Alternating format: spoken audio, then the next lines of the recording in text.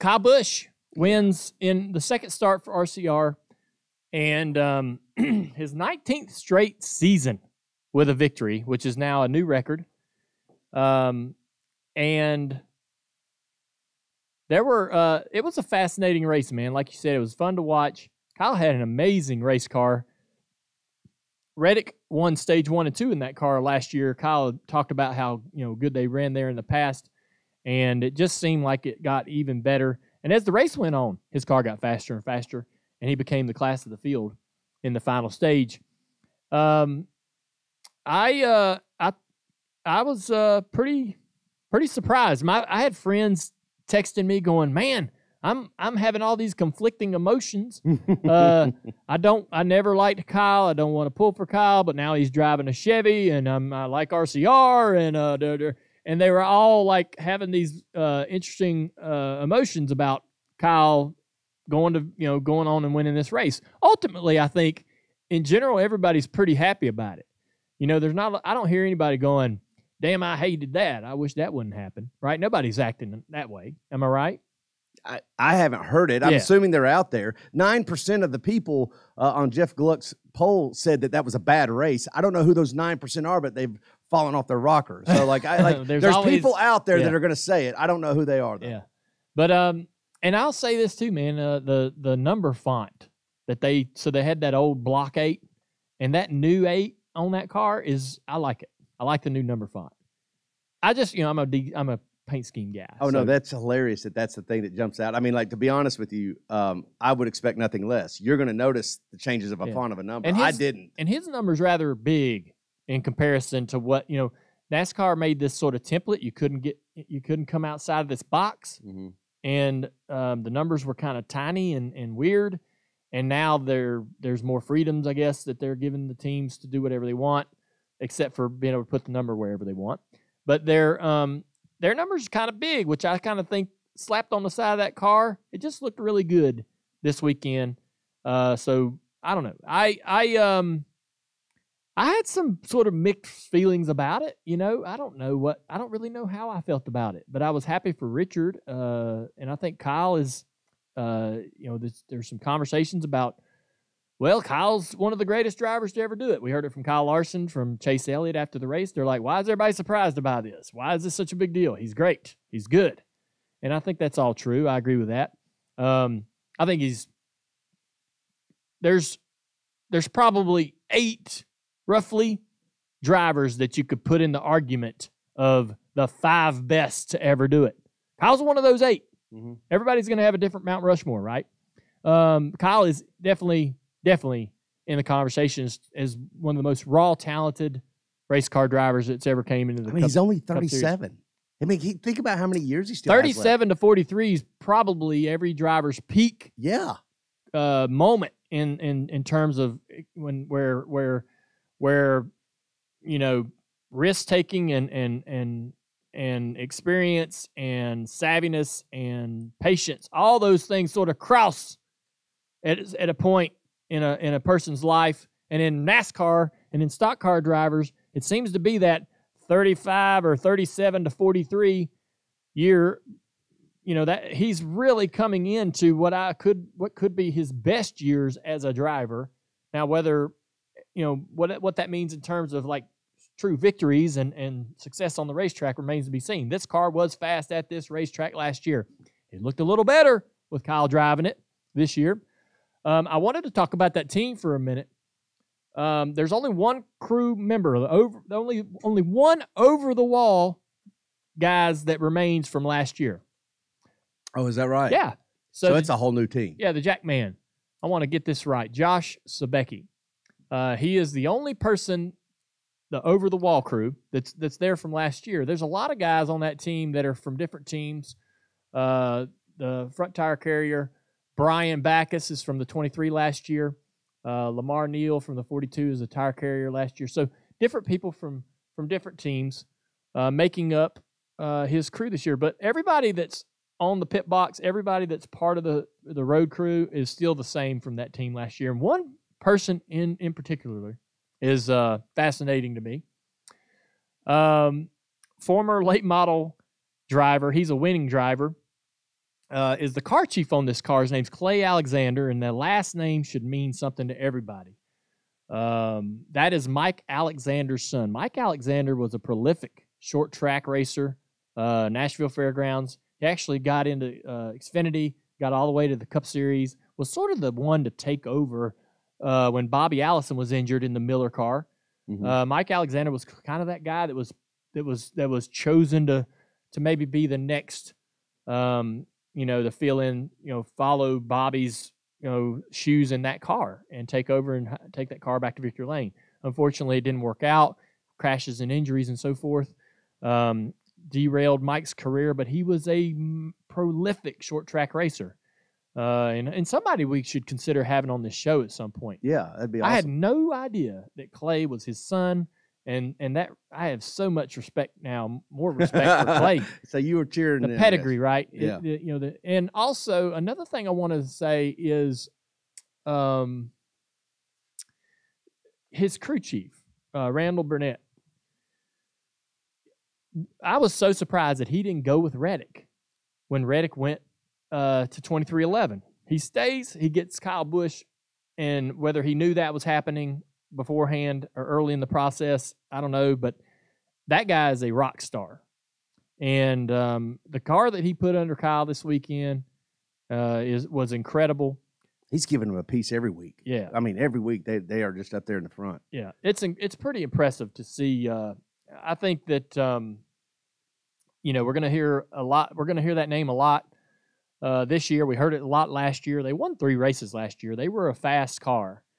But I believe that, like we said, with Kyle's age and where he is in his career, the stars are aligning for them to be one of the contenders throughout the season. I wasn't sure what to expect. I told Kyle, he asked me what I thought about going to RCR, and I was apprehensive. I was like, I didn't know what Randall. I didn't think Randall was going to be there, and I'm thinking, man, what kind of car are you going to have? Who's your crew chief going to be?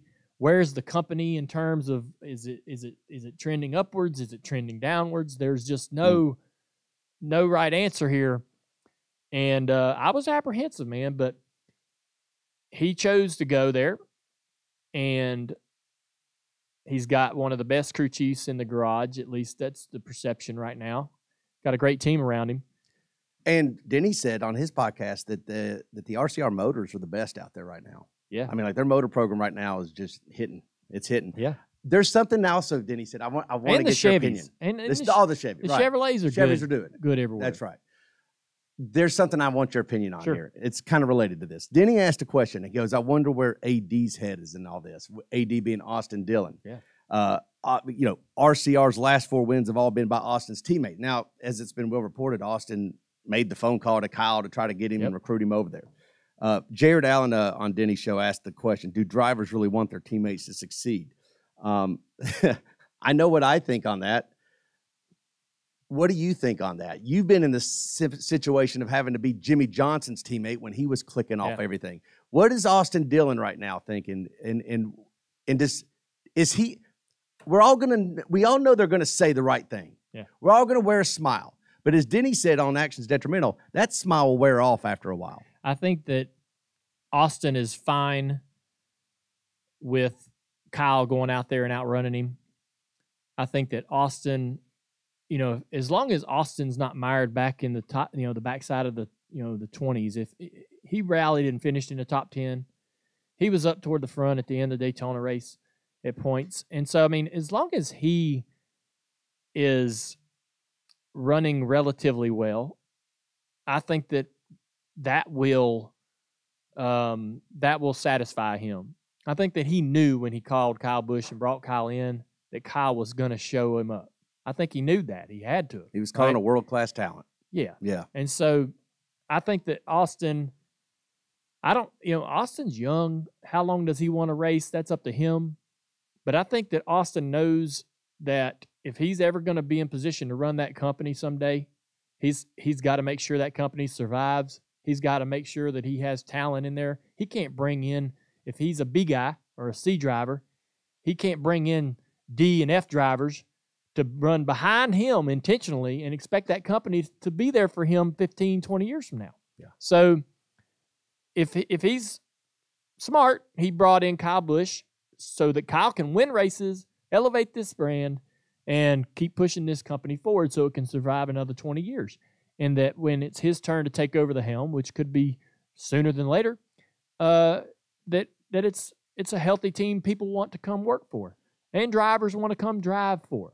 And so this was a really unique scenario where you had Reddick wanting to leave, thinking that the pasture was greener where he was going, and one of the best drivers in NASCAR coming there out of possibly because of limited options elsewhere, right? There was nowhere else to go. Everyone else, the inn was full everywhere. So it was a very fortunate, lucky break for RCR to be able to get Kyle and a driver of his talent. And they are now both working toward, elevating that brand and that company up to an A team, like a HMS, Penske, and it's close. They've done it. Yeah. I think they've already done it. I mean, like there was skepticism in where RCR was, and all of a sudden that skepticism is gone. I don't fall for that. Okay. So this is the that bothers me. We go to the Clash, and Priest runs really good, and everybody's like, oh, Priest's going to have an awesome year. We talked about that on this show. Mm-hmm. Kyle goes and wins that race. The 8-car ran good there. They run to both stages there. It's a fast race car at that racetrack, and you put one of the best drivers in it, and it wins the race. It shouldn't be a shock. It shouldn't be a surprise, but I need a bigger sample size. Fair. I need several more. Let's go to some more racetracks. Let's be patient about just what we think they can accomplish. I won't be shocked if they win 6 races, but if they only win 2 or 3, I won't be shocked either. It's not easy to win and be successful in this series, and but they're certainly, I wouldn't say they're at Penske, Hendrick level yet in terms of just a brand and a company and organization, but they are rising fast. Yeah. And so if Kyle can go out there and keep it up, top 5s, wins, assert himself as a championship favorite a month, 2 months into the season, then certainly they are they're not the RCR of old. That's the same thing with Kyle. I think that everybody is positive on Kyle right now, and I am too. I think this might. I wonder if his situation at Gibbs was just so miserable, and that was what made him an insufferable human being. Is that just his situation was that frustrating for him that he could not help but let that sort of shine in a lot of things that went on in his world, right? And we would be exposed to it. Now in this new environment, a completely different culture, is he less stressed out? Does he feel surrounded by all the things that he really needs and wants? And is this sort of, are we going to see a new version of Kyle Busch? I hope so. But again, I need, let's get down the road of several more weeks, see how it goes. The ups and downs of NASCAR will expose everybody. And, you've seen the worst in me in moments. And so I feel like that, I'm going to be a little patient on what I think their potential is this year. But out of the gate, it's phenomenal.